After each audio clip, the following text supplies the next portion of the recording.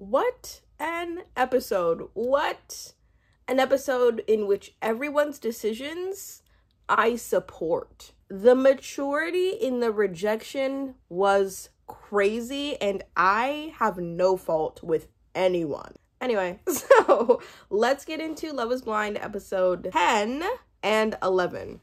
We are going to be talking through everything that stood out to me, at least. If I miss anything, please drop something in the comments, because I'm for sure that I will. So we're starting off with the Stags and Hen night, which is the Bachelor and Bachelorette parties, as I understood them. I really liked watching everybody. I liked the banter of what was going on. The guys, to me, are kind of funny. We see the girls get together. Demi is talking about how she is gonna be meeting Ollie's family at the wedding, which is crazy. It's kind of crazy when like regular people do that. It's like, yeah, no, my parents just haven't met them, they'll be meeting at the wedding. But for this one, it's understandable, but it's like, that's pressure. Jasmine downloads on her about her overprotective mom to her friends, and her friends are probably like, yeah, just your mom. Like, her friends are probably very used to her overprotective mom. Like, thank goodness she's self-aware, though, that she's like, yeah, my mom was, like, being a little, ugh. Jasmine would be the one to call Bobby on the Bachelor night. I'm so sorry, my cat is just playing with her toys. This is gonna drive me a little bit insane. She would be the one to check in on the night that's, like, specifically made for them to be apart. Catherine and Freddie are talking out their concerns with their friends, and I wrote down at this point, in my opinion, just say no. Just say no, because I feel like they're just wanting to say yes for the ideal that it turns out okay, but it's like the realism of their marriage, that's not a healthy one, I don't think, right? Right? I forgot how fine Steven was. Steven is actually incredibly attractive. And I said this about Steven and Sabrina, but seriously, they're like the most attractive couple we've seen. We have 3 days into the wedding after the Bachelorette. The couples have a few nights away. Is that normal for when this happens? I think it's like great to have some separation, but I feel like 3 days until the wedding and then they like separate. I feel like it's always like they have one, right? I don't know. Slowly, I feel Ollie and Demi should say yes. I feel as though I've been a little bit hard on Ollie and Demi, because Ollie to me felt like the archetype of the guy who like is a little bit more shallow and then kind of like fakes that he's into things that he's not, just because he doesn't want to come off as a bad guy.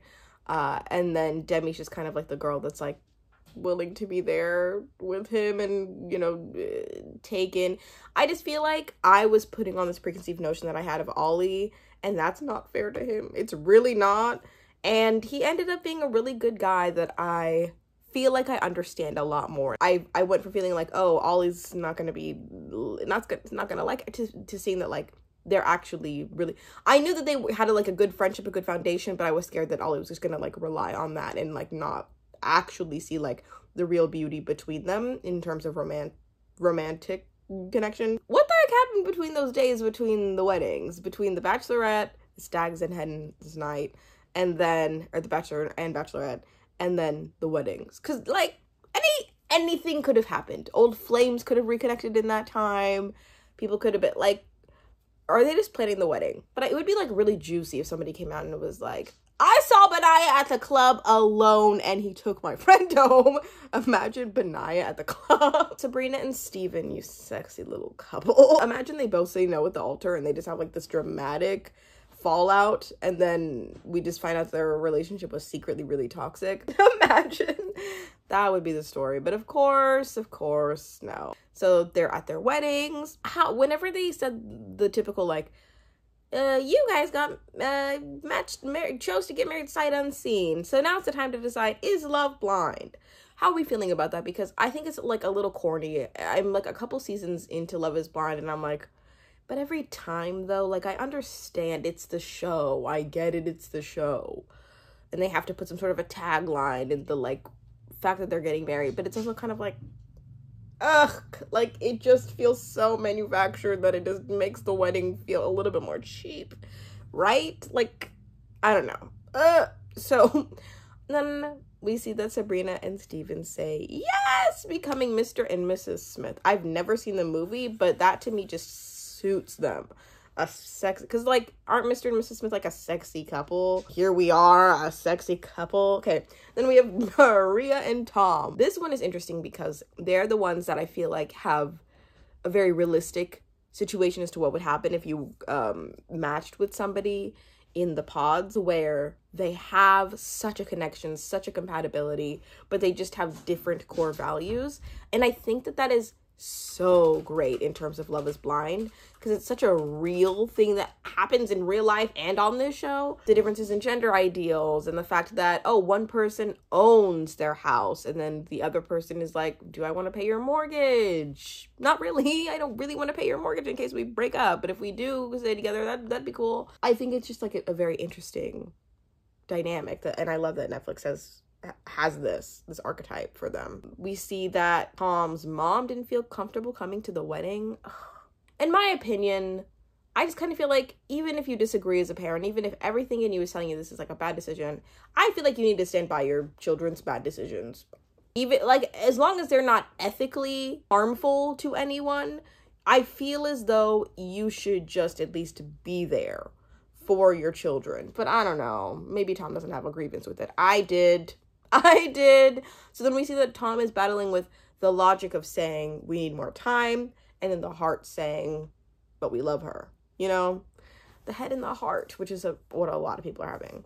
So we see that Maria's mom, which I love Maria's family. Oh my God. I just feel like they're all so emotionally mature. They're all so open and inviting. And it just is a dynamic that I want to experience. I just want to be in their family for like a day. Maria's mom is a beautiful talk with Tom, and I love that type of support. That is the type of support that I absolutely love, and the fact that Tom's mom didn't come through was like, you should be like a Maria's mom. Don't be a Tom's mom, be a Maria's mom. But then we see that Maria's also dealing with the grief of losing her father. That was actually kind of hard to watch, because grief is so difficult on celebrations, because you're just like thinking about all of the absence of the presence that you so badly crave. Ugh.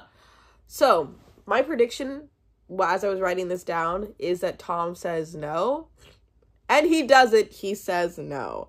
And I am happy for the logical part of the fact that it's a no, but then I'm also sad for Maria, because I know that she really, really wanted to be with him. So I'm like, ooh, I'm sorry, Maria, but this was also very much so for the best, right? Because I feel like the difference in opinions and values, it really is what breaks people up, and they don't get real about the fact that they need to spend more time figuring that out.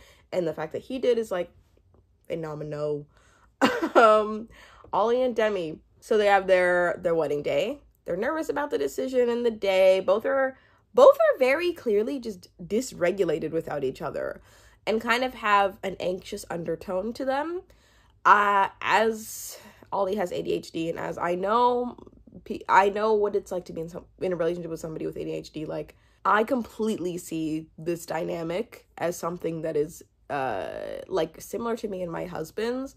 When you are with somebody for the first couple of like months when they have ADHD, it's like everything about you guys is just, you guys are entrenched in your world, and everything that's happening is between, I don't know, I don't know how to explain it, but like the infatuation really hits hard. And when you go through like stress, the infatuation of people with ADHD is due to the fact that ADHD is a dopamine deficiency, and so like you have to really focus on the things that like stimulate you. So like you're hyper focused on the things that interest you, and you're really not interested in the things that uninterest you. So like being focused and regulated through like a person is like what takes up most of the space in your mind.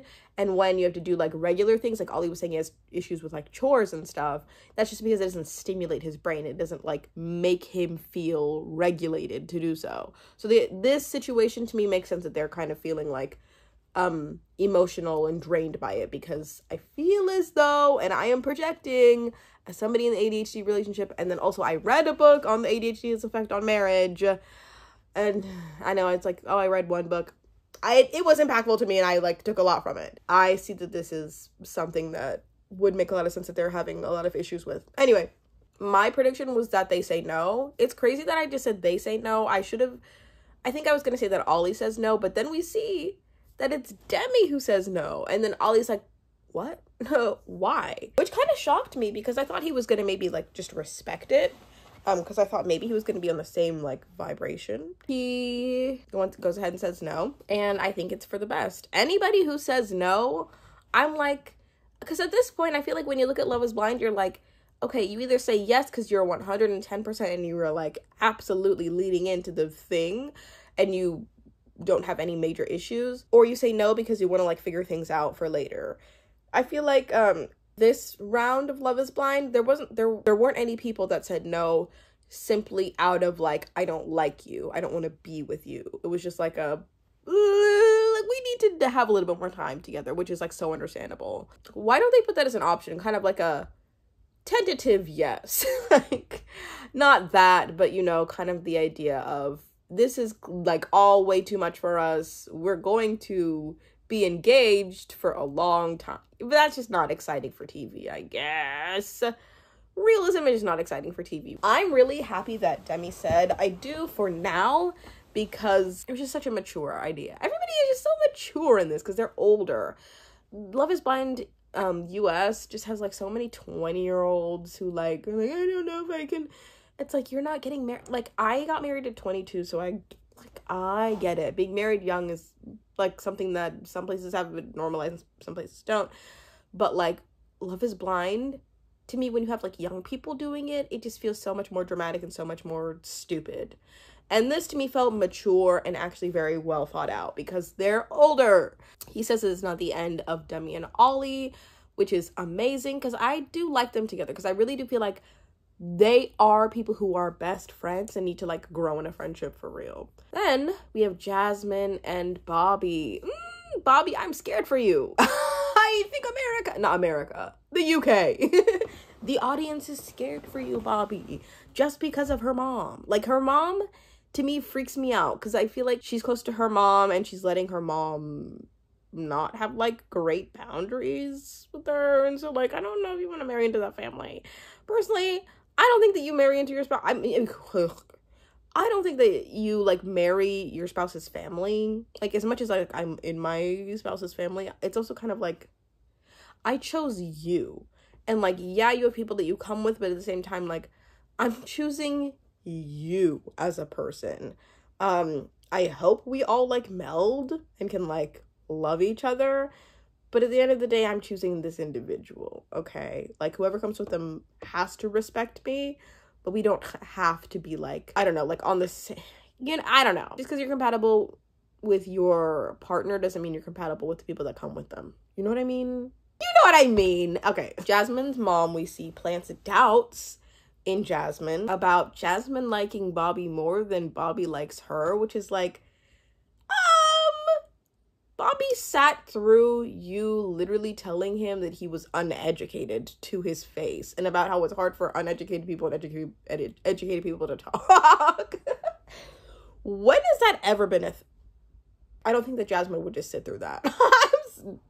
And then the whole finances thing is kind of like annoying because I feel like it was very kind of classist of her. I feel like she has themes of like classism and I don't know, things that are just problematic that she shouldn't be saying out loud. My prediction was that Jasmine says no because she really feels Jasmine's mom's opinion. And then we get to the altar and we see that Bobby says, I do. And it was like, ah! And then you're like, is Jasmine? And Jasmine says, I do as well. Beautiful. That was beautiful. So, and then we get to Nicole and Benaya.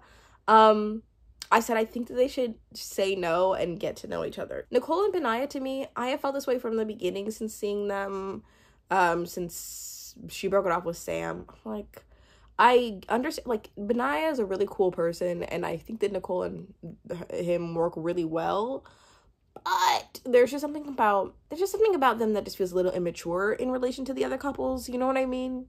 Not in the way that they are explosive or like negative, but they just kind of feel like, for some reason, they don't feel, I don't know. I like them together, but I feel like they just need more time to age and mature. Even though like Benaya's one of the oldest there, I think. I don't know. I said both Ben and Nicole have doubts. Ben slept an hour and a half. Can you imagine? I can't imagine. I like slept pretty good the day that I got married, but like sleeping an hour and a half the night before. Oh, but I get it's also nerves. But Naya knows what he's gonna say. I thought that was gonna be like oh yeah, I know I'm gonna say no. And then I'm shocked as to finding out that Nicole's dad was working, like had a work thing and just couldn't come. I was like, oh my, what? Because Nicole's dad seems like down for this, you know? But I mean, at the same time, the weddings are kind of like a last minute thing. Like, if they told their friends and family like 2 weeks before that they're getting married, and then all of a sudden they gotta like make these work arrangements. But like, what if you had these work arrangements for like a year or like a couple months? It's like, but no, I was just surprised because Nicole's dad seems like really like into this whole thing. Shook me a little. And we see that Nicole and Ben end us wholesomely. And then I almost forgot about Catherine and Freddie. Like, the fact that there was another wedding, I thought it was just going to end directly after Nicole and Ben's for some reason. I thought they were going to, like, have, like, a little, like, where are they now segment when I was looking at the time. But, of course, no, there's Catherine and Freddie. Catherine seems really up for the wedding.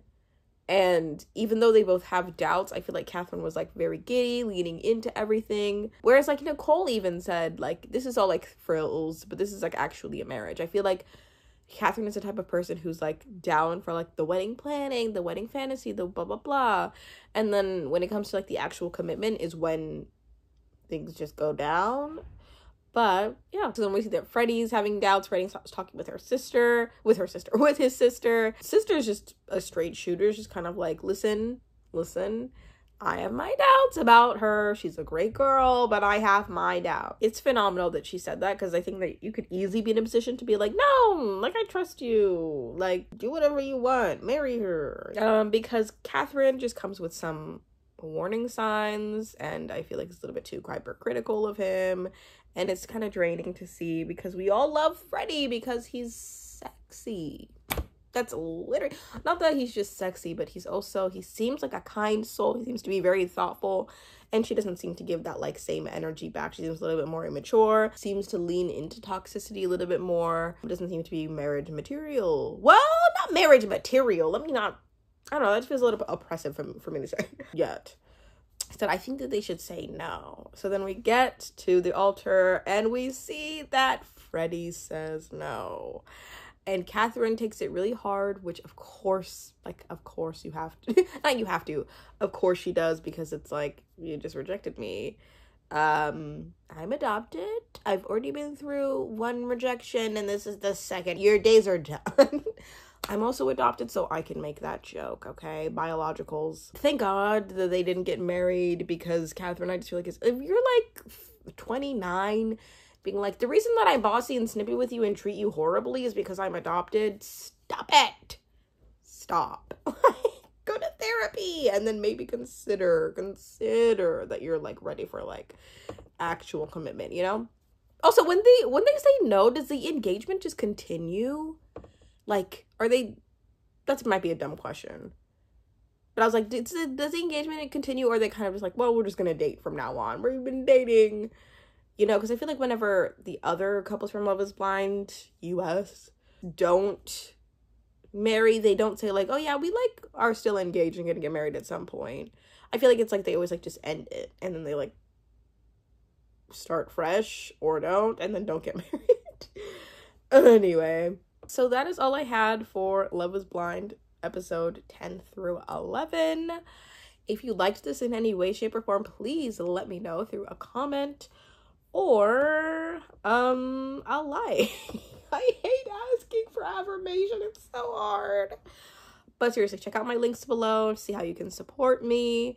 And wherever you are, whoever you are, whatever you're doing, whatever time of day it is, let me know what you think about the season, please. And I hope you have an amazing morning, afternoon, or night.